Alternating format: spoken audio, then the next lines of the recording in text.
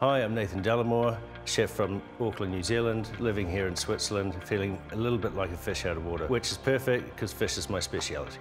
Today for our salmon carpaccio, we're going to use an organic salmon from a land-based fish farm here in Switzerland, Swiss Lux. We're going to be dressing it with a salad of daikon, beetroot and radishes. We're going to dress that salad with a little yuzu soy. So we're going to start off with a daikon or mouli. Just simply peel it. We're just going to cut a flat edge so it doesn't run away on us. And then we're going to cut thin sheets, which we're going to come back and julienne. Same again with the beetroot, just taking one edge off so it doesn't run away. So similar to the other techniques, the grip on the knife is the same, feeding with your thumb and little finger and keeping that knuckle out the front, slowly walking back. Those are going to get all rinsed to take off a little bit of the dyeing colour, so you can see the colour coming off the beetroot.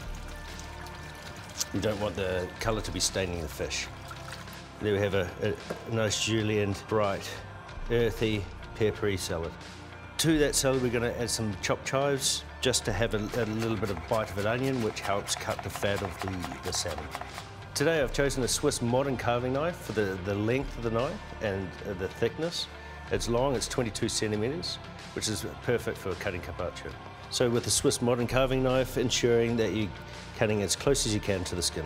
You get a super thin cut of the salmon, which is a precision carpaccio.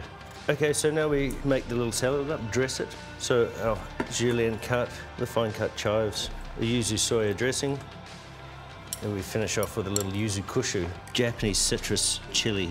Here a little extra chives to finish it off. There we go, a salmon carpaccio, beautiful dish that really shows off your precision knife skills.